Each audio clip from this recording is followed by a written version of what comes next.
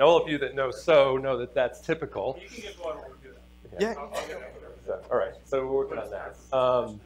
So just as a little bit of introduction, I'm the chairman of the specialist group on interactivity for ATSC3. So I know all these guys sort of in that role, and Peter asked me to put this together, and so I called up my friends and family from the interactive squad, and so here's where these guys are coming from. You are leading that part of ATSC. What's that? You are leading this part of ATSC. I don't know about leading this part. I'm the chair of the committee that's wrangling about what goes into the standard. I don't know about leading, but we'll leave it at that. So the first up is Greg, and they've been doing a bunch. So we've sort of staged this on things that are happening now, things that are sort of midterm, which will be Pete and myself, and then sort of the long-term vision, which is so. And what we really wanted to do is have the panel so folks can ask about this. As you've heard all day long, a lot of the features of ATSC3 are really based on, and we have a requirements list, and you'd be surprised the number of them are actually fulfilled by the applications. So there's a lot of features that we had in the standard that we were trying to meet by writing specification, and it turned out when we tried to figure out what the fulfillment was, a lot of them are actually fulfilled by people building applications to make it work. And so you're going to see people up here, not myself particularly, we have done some stuff in that space, but these guys are really focused on that. And so you'll see that. So let's keep going with Greg. Thank you. So hi, my name is Greg Jarvis from the Fincons group. When Mark came to us, he said, let's just show what's possible, right? Kind of go out there a bit. So I'm going to talk a bit about things into the future, right? And kind of cool, show some kind of cool new stuff. But I wanted to give you some perspective, because it's funny, I've spoken at many of these things, and I always only seem to know 10% of the audience. So there's 90% that's new. So I did, Fincons group, and even myself, are very heavy in the OTT space, okay? Fincons group in Europe has been deploying HbbTV apps since the beginning of HbbTV apps, and have things in production there. So we took those two things, those two concepts, and said, let's approach the US. So for the last few years, 2 years in particular, we have been deploying proof of concepts, tests, markets, different things here in the US around ATSC or NextGen TV apps, right? So we have that context. What's in production now versus how it's being used in the US. So I wanted to kind of introduce at least the context that where we come from. So for the last couple of years, we started out and they said, okay, let's take and just see if it works from the app perspective. And I say the app perspective, I mean from what a user would actually use perspective, right? We're all engineers and we do test screens and they have a whole bunch of data on the screen, and really the engineers are the only ones that know what it does. But the station manager wants to kind of get an idea. Right, when I change channel, what happens, right? So our piece of this world has been building those apps and those platforms that are there. We started out just proving that it worked, okay? A couple years back, right? Then we started adding functionality. Like, is that a program guide? What does that look like? What's a channel guide? What does that look like, right? And just get into some of the basic functionality. Moved then into detailed proof of concepts and actual testing. So as we went around to all the different sites, we're testing what's coming over the air. We're testing the TV manufacturers, but we're doing it in an actual environment that, it could be an actual app that's out there. This past year and recently, we're doing full functional apps, right? And when we say apps, a lot of it is particular to the content, okay? There's a base core of apps that are changing the channel, program guides, navigation. But then what we see is per content. So when you have reality TV, you're voting on the winner, right? When you have sports, you're seeing the data. Things that are related to the content are really some of the apps that we're seeing. And I say full functional apps, that's what I mean. And then as we go into this year, we're working with a number of you to actually produce the apps that go into production and all the goodness that goes with it. So I always kind of like to throw this in, especially I'm an engineer too, but very simply put, again, this is a browser, right? There's lots of details and specifics, and there's good software developers and there's bad ones that can goof up a browser, and there's apps that are slow, there's apps that are fast, but big picture, it's a browser. It's an invisible browser. It runs HTML5 code, right? The URLs are triggered from the stream. You can go to broadband. The data can come from broadcast, okay? Big picture, that's what it is. So just a couple slides on what do we see today, right? What's out there, both in Europe and the different hybrid TV apps that are there. And what do we see? What are we being asked to do? What do we see being launched? Okay, very simply, you have display advertising, right, which is relatively new. It's the pop-up and various versions of that. Learned a lot of lessons along the way. You have L-bars. You have things that are popping up, contextually popping up. Big lesson learned that just seems obvious is people don't like to click a button and suddenly their show stop and a car ad come up. Like, oh, imagine that, right? So a lot of ads are being, saved for later. People will watch them will watch them later. So we created watch list kinds of things. Video advertising, every pre-roll, or every VOD asset essentially gets a pre-roll, right? This is something that's relatively new. And then as the digital advertising goes with it, some interesting anecdotal information. As I just did a report on kind of what's happening now that some of our customers have been on air for a couple of years with HBB TV, and about a quarter of their broadband views, content coming from broadband, are start over or restart, right? And every one of those they put an ad on. So, the things that are in market that are interesting is kind of where we're at today because they're about 2 years ahead.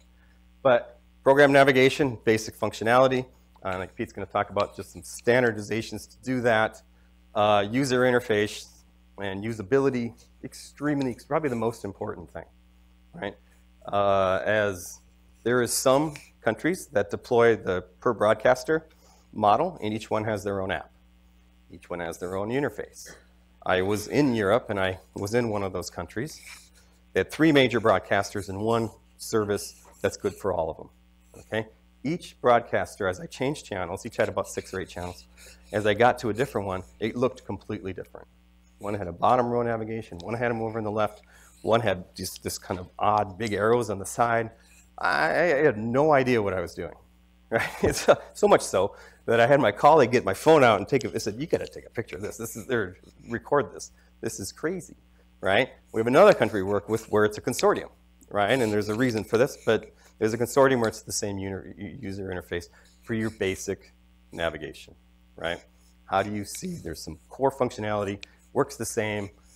We call it the red button, green button. The red button works the same for everybody, no matter what channel you're on. The green button is unique content, unique services that you have, unique to what it is that you're broadcasting. So we're designing here in the US, not for any colored buttons, so we call it the horizontal plane and the vertical plane, right? So user experience, very important. And then lastly, video on demand. So one form or another, okay? Probably the most popular has been in what you would call binge watching, right? Or you may also like. What a surprise, huh? So similar to an OTT experience, you're watching a show, if there's the next episode or similar content, instead of having them, if the next linear show is much different, so you're going from a crime drama to sports, right? You don't like sports, you're gonna change the channel. So stickiness is, we're popping up something at the end, so you may also like showing a few options that are available through broadband, or if it so works out that this is a particular series, you can watch the next episode, other episodes, behind the scenes, things like that, that keep the user engaged on the particular network. Next, this is what we're seeing now and things that are pushing forward as technology is being incorporated. And again, a couple years into it, people are getting used to it. And data being the most important thing, data comes from people being engaged. So now that they have a interaction with the consumer, with their viewers, their appetite for data is strong, right? We want to see what people are doing. We are constantly pushing new apps, new ideas, new things to get people to push on buttons. It's surprising, but these are literally weekly, sometimes daily, depending on the content. They're pushing new things to get people to interact with the television. This is a couple years in, so don't get scared right away, right? They didn't do that at the beginning, right? They started slow, ease into it, user experience. So contextual ads. So this little picture is an airport. They show an airline ad. Augmented overlays, so data that's coming over the TV screen that's related to the actual content as they're pointing out, this is the car, the bubble up thing. Smart watching, really interesting because this is using essentially artificial intelligence, scans through the content and finds various elements, and then the viewer can then skip forward to just those spots. And probably the best one is an award show, right? So you only wanted to watch a certain person's speech. It's a 3-hour award show. You can skip forward to that person's speech. Things of that nature. Okay, sports, there's ways to determine when the goal was scored automatically, and you can skip forward to all the goals. Things of that nature. These are being trialed right now. Contest embedding. Hugely engaging. And I'm actually going to show a little demo of what we're doing there. Hugely engaging to have the viewer actually interact and be part of the contest. Who's going to win, right? What's the score going to be? Who do you think is going to get kicked off the island? All of these things. And then leaderboards and things that allow them to stay engaged and to have some vested interest to watch it to the end. E-commerce, people have been trying for 20 years to try and figure out a way to buy the guy's sweater on the TV. Well, this is starting to come in. There's recipes, buy the content online, and a cooking show, things of that nature are being discussed. And then lastly, smart watching, particular to movies and genres, or movies and TV shows. Okay, so that's the layout. I'm going to show you. I got about a 5-minute video of some of the different apps that we've done. This is, again, what's possible. But they're relatively self-explanatory, but I wanted to kind of set it up a little bit. The very beginning is an app. It's just basic navigation, right? The things that we talked about. How do you get around? What does the display advertising look like? Second part of that is around using AI for content recognition and allowing you to skip forward into it. And we realize this is a slow roll and these are things being pushed out, but these is the type of things that could be done. So that is my piece. We'll have plenty of time at the end for questions. We've got about an hour long here for the 4 of us to do our thing, and then we'll have probably 20, 25 minutes at the end for folks to ask questions and have essentially a panel discussion. So be thinking about things you want to ask us and questions you want to pose during this, and we'll get to it at the end. I have some questions at the end too, in case nobody comes up with something. So.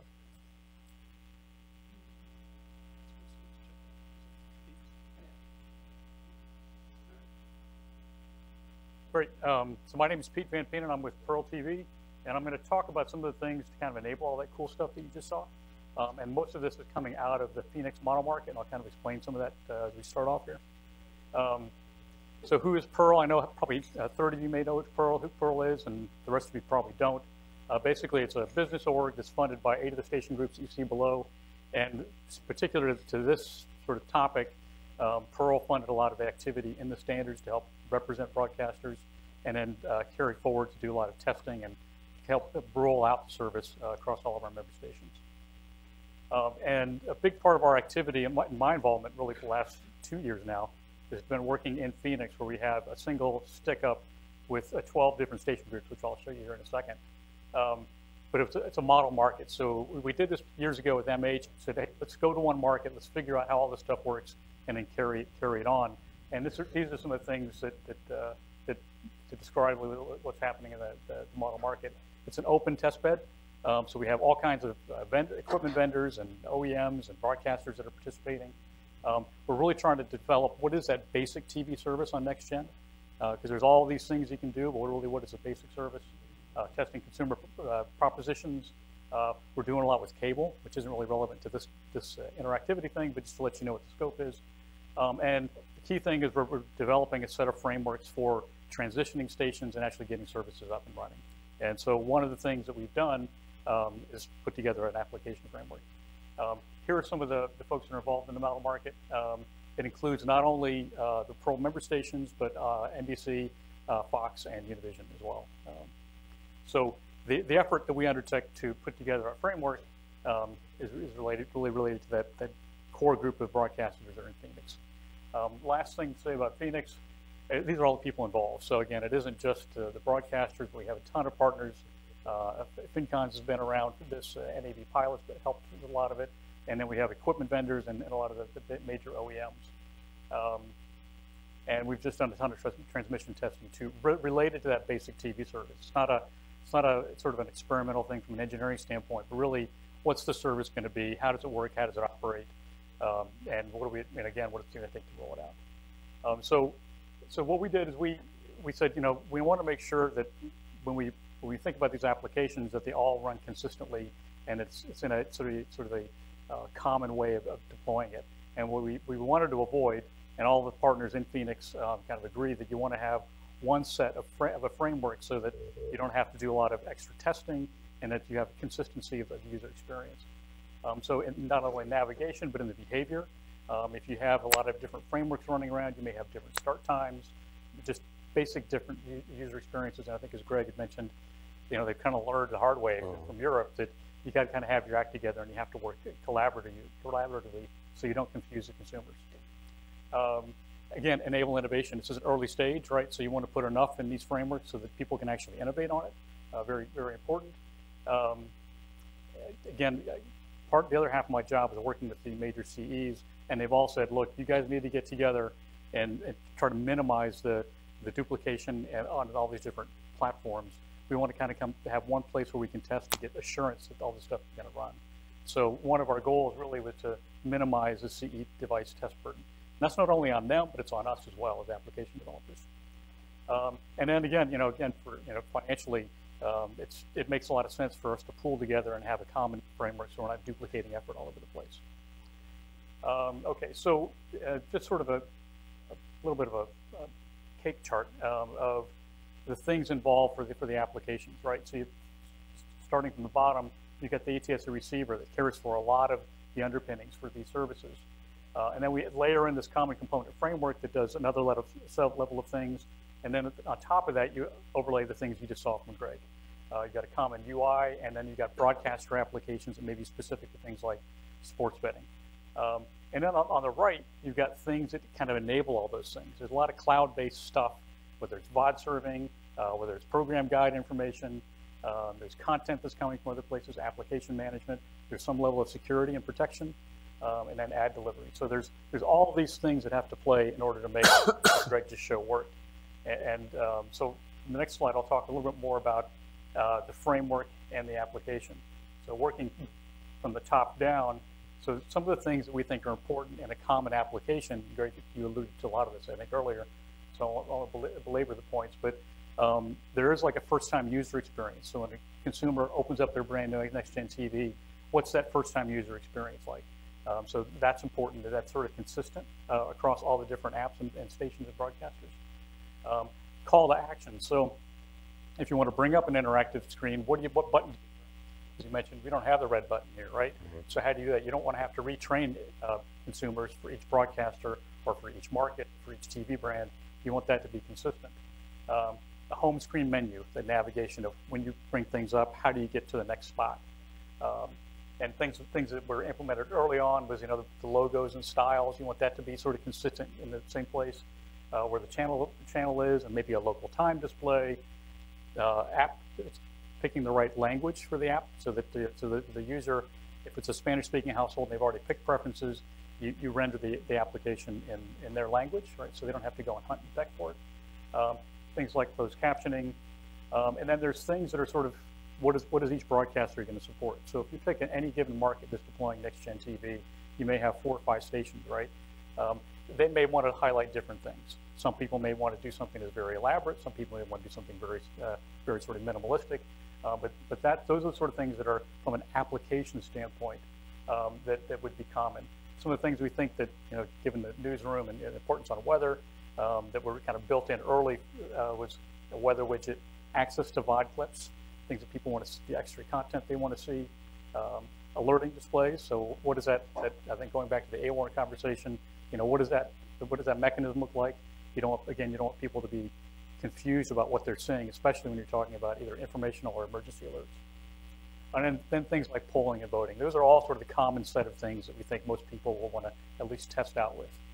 So that's the application. And then you've got a set of framework, which is really the plumbing, right? And there's a lot of linkages between these two, but the things that we built into the framework that we're testing with right now include things like lifecycle management. So lifecycle meaning the lifecycle of the apps. You change a channel, what happens? You exit and you have to go to a new service, what happens? When do you close things down? What do you keep in cache? That kind of stuff. Also content protection, as you guys know, NextGen TV has enabled content protection, and the application can participate in some of the behaviors around that. Message handling.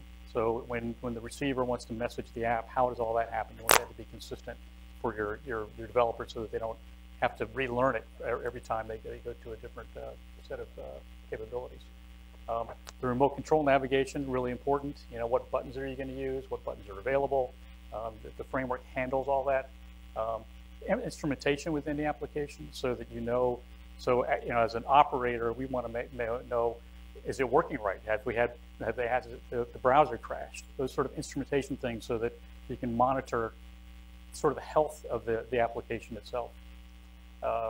Authentication, having common ways to authenticate. Some people have talked about maybe enabling certain features only for MVPD customers because you want to help protect those retrans revenues. So in the plumbing of the framework, that's one of another key capability. The alerting controls, what kind of alerts do you even want to surface? It's sort of that in-between layer between the receiver and the application. Again, monitoring what's the language selection, what's the content rating of the content. So there's a layer in there that kind of handles all of that. Some level of streaming playback controls. For some of those of you that have been around, there's a receiver media player and an application media player, and there's different playback controls and even different video rendering that you have to handle. So there's things we've kind of had to learn through we figured we would push into the framework so that you wouldn't have to reinvent the wheel over and over again. Things like identity management, privacy controls, that layer where you're interfacing with the receivers. Sometimes the receivers have a little bit of nuances, so you can kind of hide some of that within the framework. Connectivity and resource management, really important. Again, these are TVs, right? And they are smart TVs, but they're not always connected. Some people never connect them. So you have to have some awareness of your connectivity state in order to render certain features. So again, this is sort of the plumbing that we built in. And then video controls, which is really kind of the same thing as the playback controls.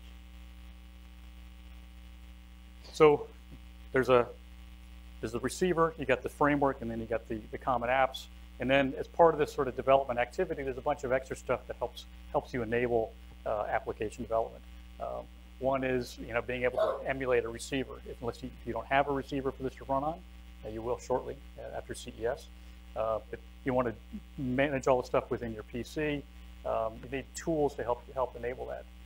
Being able to exercise the APIs and make sure that the APIs are actually doing what you think they said. These are sort of ancillary things that we've rolled out with this framework.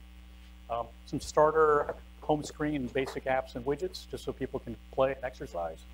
A set of conversion tools. A lot of the stuff that we have on our digital properties are all on MRSS, and it's a little easier to handle from an app development standpoint using JSON. So we built a set of tools to help do those sort of conversions. We've also spent a fair amount of time on common terms for privacy and the terms of service. And again, this is more sort of lawyer work, but it's services that we've kind of gone down behind the scenes. And then in terms of enabling people able to do this stuff, doing a lot of onboarding. We've done workshops. And then we also have fairly sensitive sort of what we call zoo testing, where you have all the devices in one place and you can exercise just kind of out in the wild almost, just very repetitive, very automated, but making sure that, especially these early days, working with each one of the major CE vendors to make sure that they're building the right kind of product and that the application and the framework supports the features of their TVs. So other things to consider. So we talked about all this cool stuff. We talked about some of the software and the stacks that have to be there. But just as broadcasters, things you also need to think about, right, is there's all this other IP stuff that comes along with it. So there's a little bit of a transformation that's happening, right?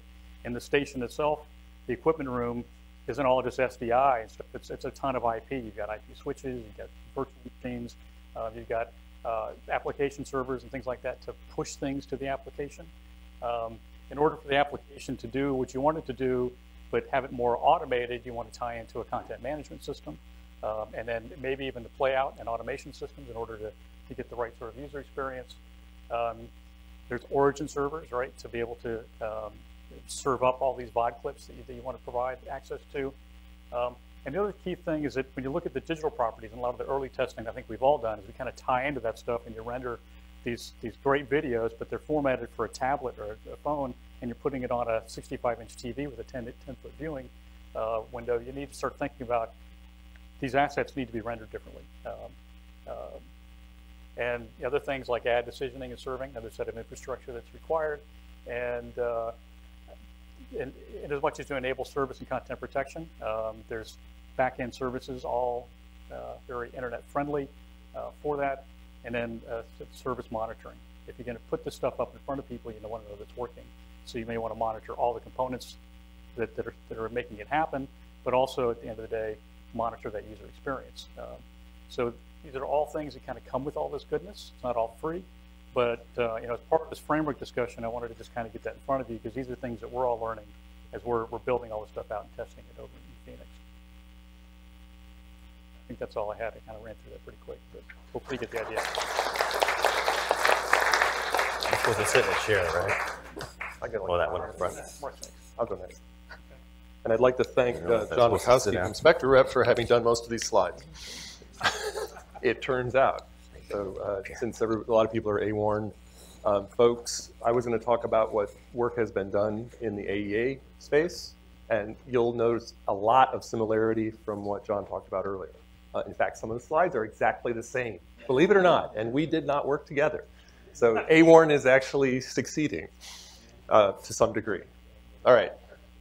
So this was a little background about AEA. This is also what was on John's slide, so apologize, but this is kind of a review. So you need to know about information, emergency alerting. So it's good to have this brought in front of you multiple times, I claim.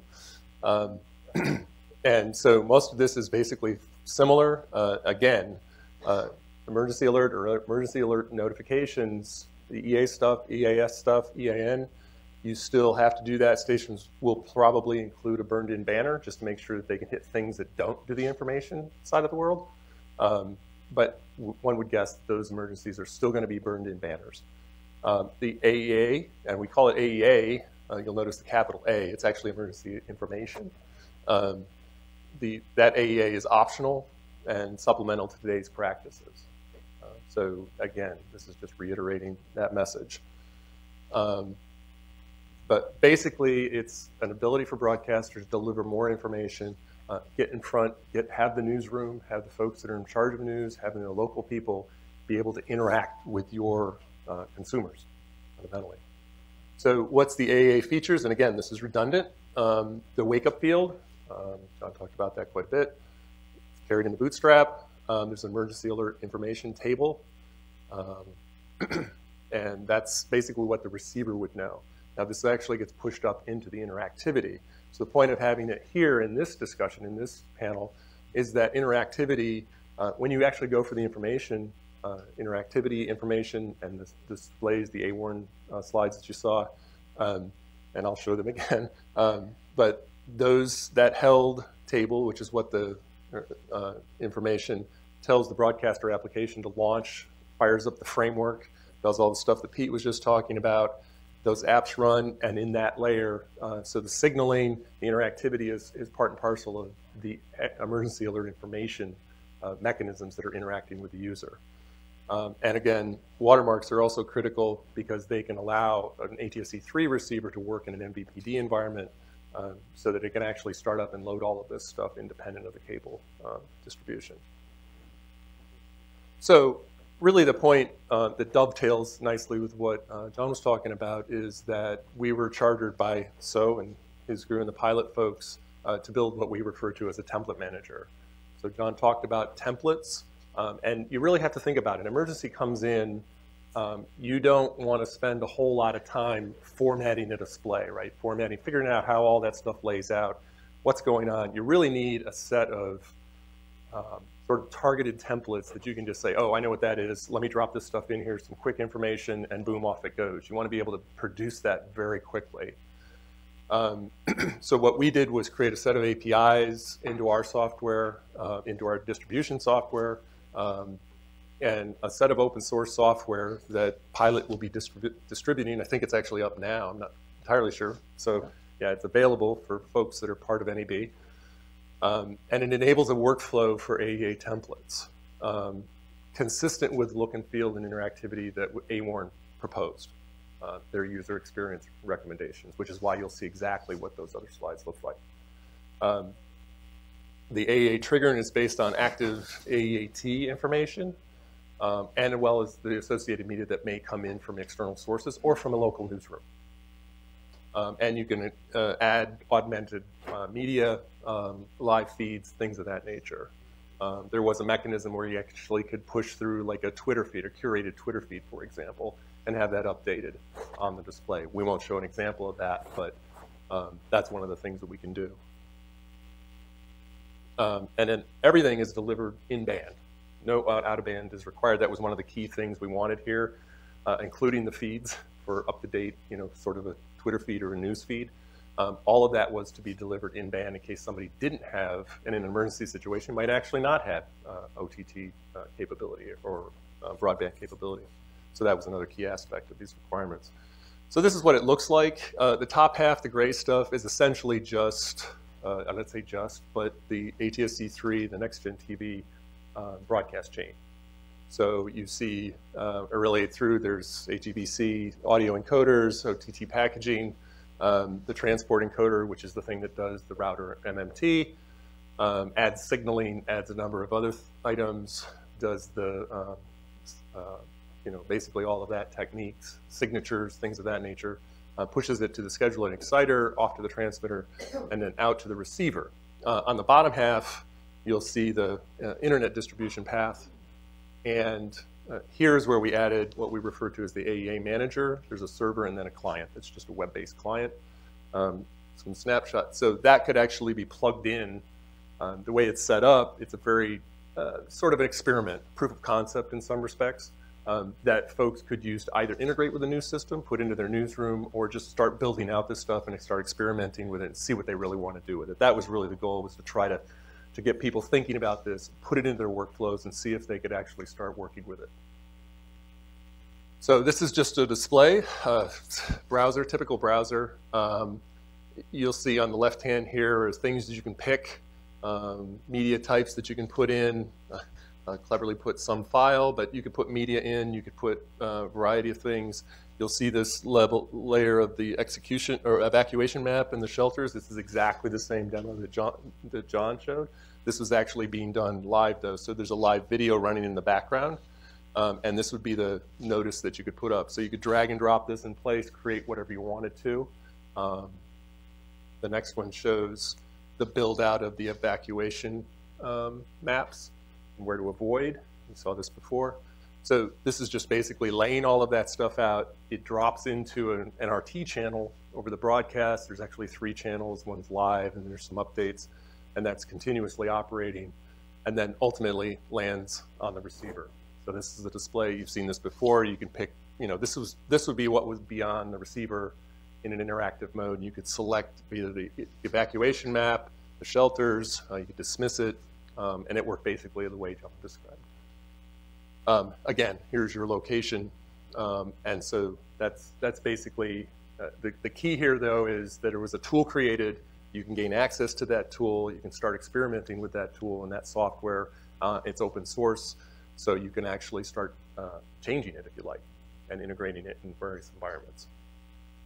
So that's all I had, and we're off to sew. Short and sweet. I need to switch my mic on. No, doesn't matter. So, yeah.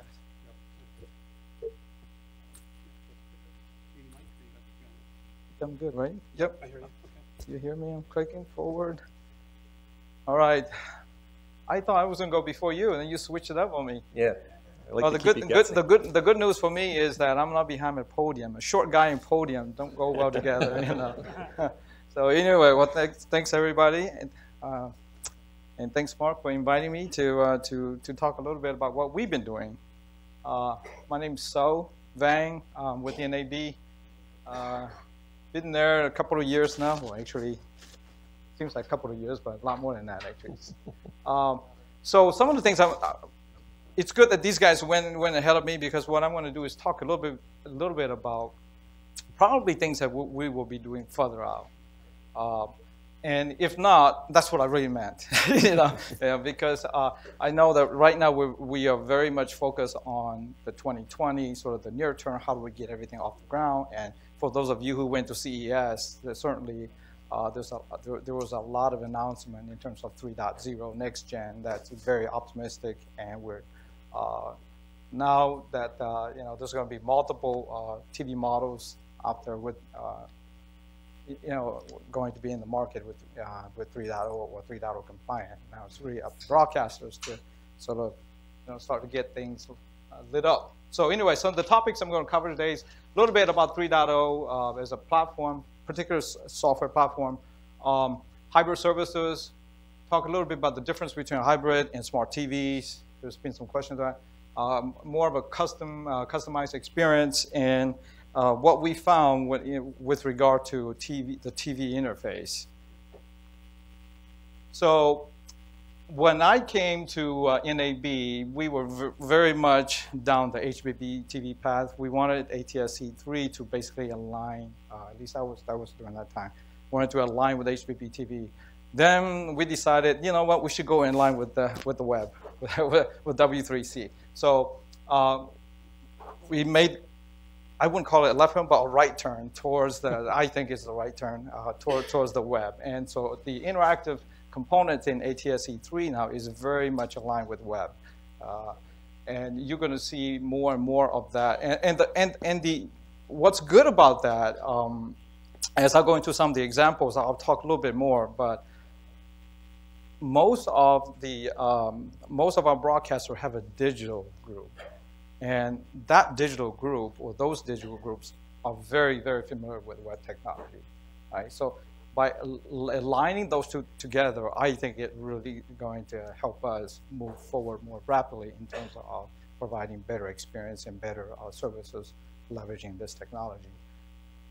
Hybrid TV and smart TVs. So, you know, smart TVs are sort of a two world, right? You hear a lot of talk about smart TVs. Well, there's a lot of smart TVs out there. And what is the difference? So smart TVs is essentially, you got a TV that has some, like a browser or has some software in there, but it's completely decoupled from the over-the-air television. You're either in one mode or the other. They were never designed to work together. So when we think of hybrid TV in the case of ATSC 3.0, we're really talking about a technology or a platform that was designed for the OTA, the OTT side to work together. And customized experience, I think, so ATSC 3 it's a great platform for broadcasters to experiment with.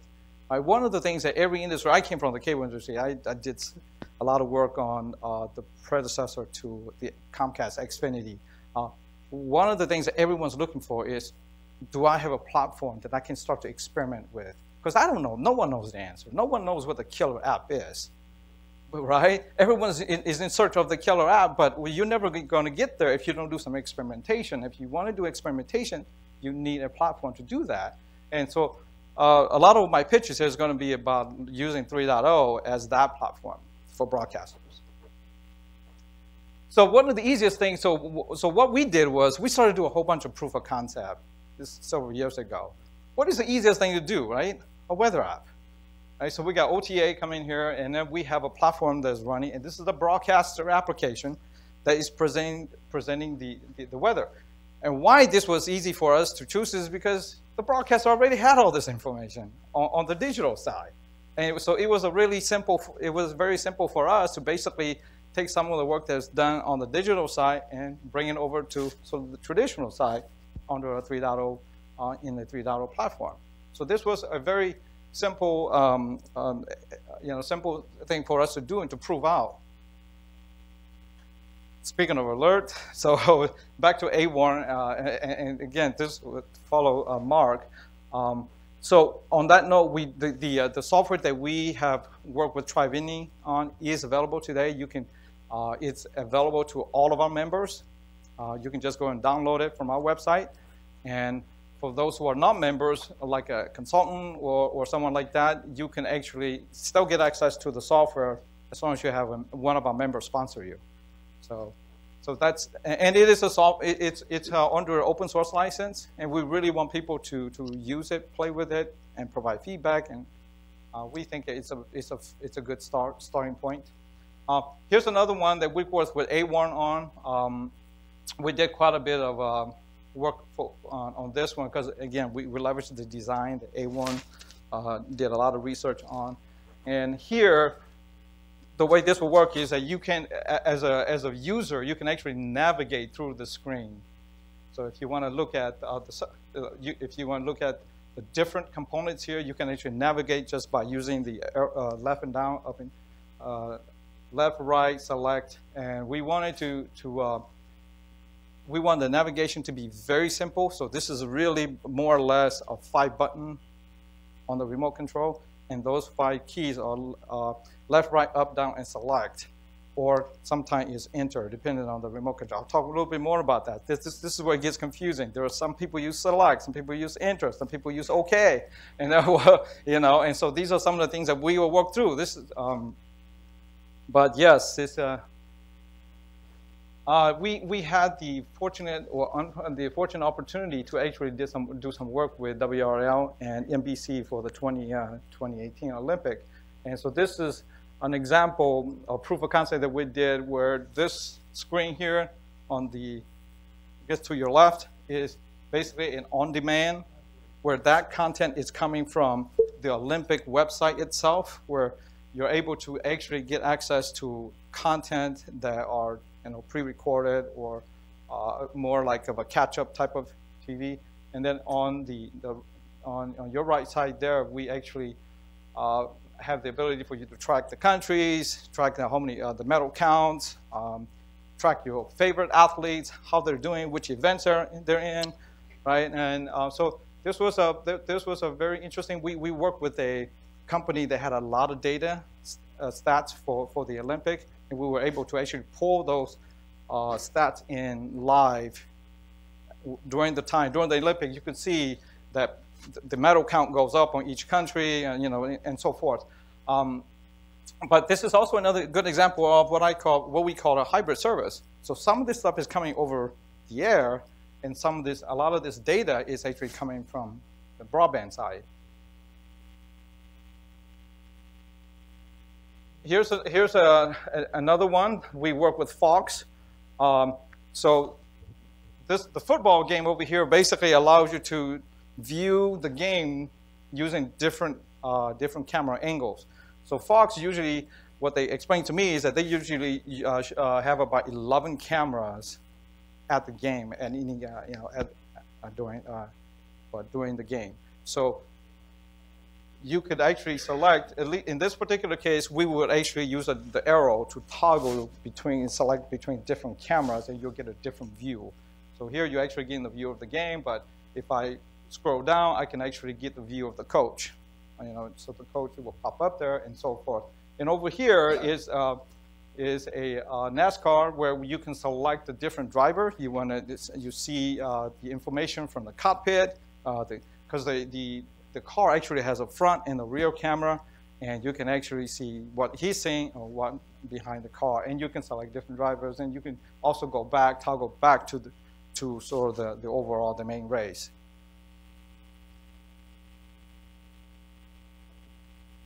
So yeah, we heard Rick talk about target advertising. Of course, I got to talk a little bit about targeting content, right? We call it targeted content, but that could be content or advertising. So what we did in terms of our proof of concept was, because Facebook actually have a really good way of supporting developers. So what we did was we tied into the Facebook development environment, and we created some accounts, and based on whose profile is selected, when you turn on your TV, then we are able to pull the information directly from Facebook, and that gives us some basic information that Facebook that's allowed in the Facebook profile, right? Things like where you live, your zip code, and things like that. Now, so there are some privacy issues here. Obviously, we are aware of that. Those are things that we have to overcome. But for our proof of concept, we use Facebook because they already took care of a lot of that stuff.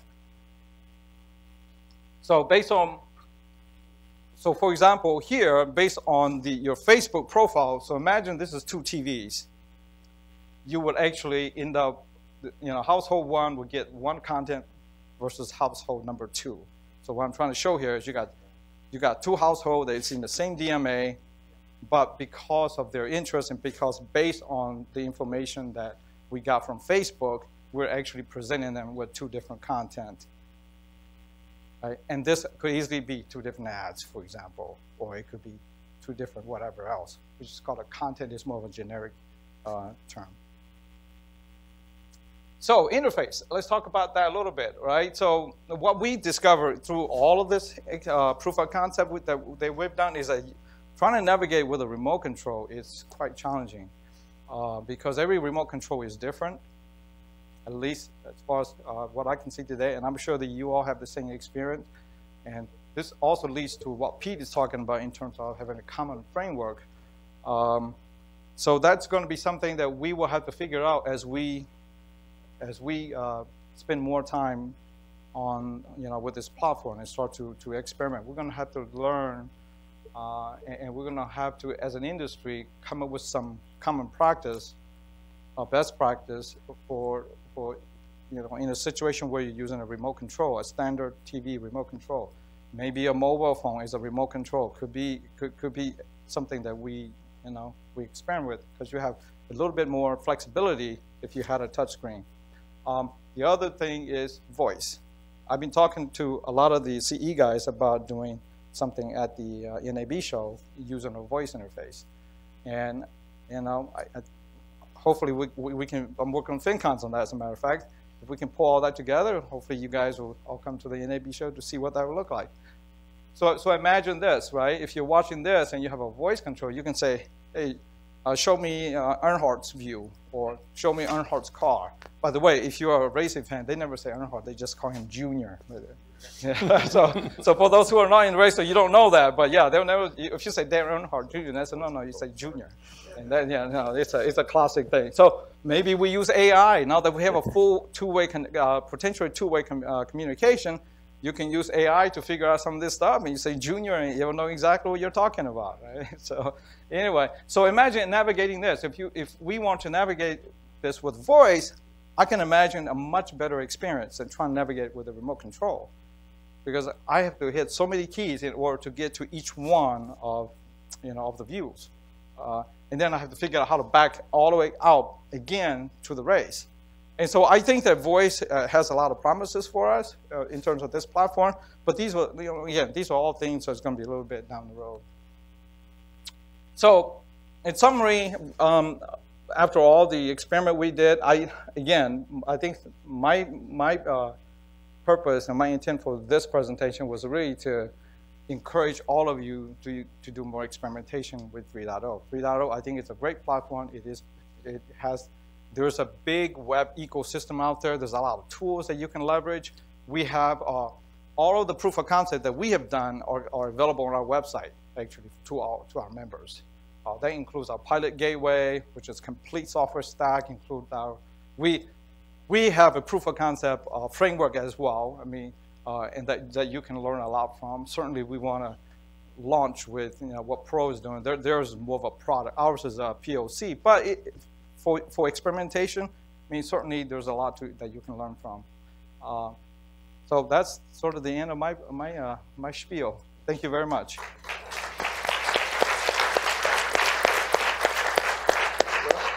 I think we're out of time. Okay. Yeah, as expected, we ran out of time here. We're toward the end, but we're cutting into a break. So if you want to ask questions, feel free, but realize you're cutting into your break. Yeah, up to you. Sugar in there. Is there a way to read the manufacturer and model number off the TV so that you can customize the content based on the model? For example, in the remote, you know, say enter instead of OK? Yeah, actually there is. There's actually there is a way to get that device info. There is an API for that. But we also did standardize a set of keys.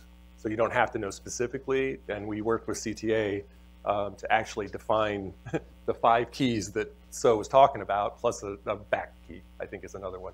There were 6 keys that we came up with. Now, if you knew something about, but the problem with doing it like that, models change all the time. You'd have to have this huge lookup table or go to the web and find out what all that stuff is, right? And that's not really not available very easily. So just as we add more and more to the standard, we may add voice information, we may add stuff like that to allow us to genericize all receivers and get to a more usable user experience. That's really the goal. Anybody else? Wow, you really do want that break.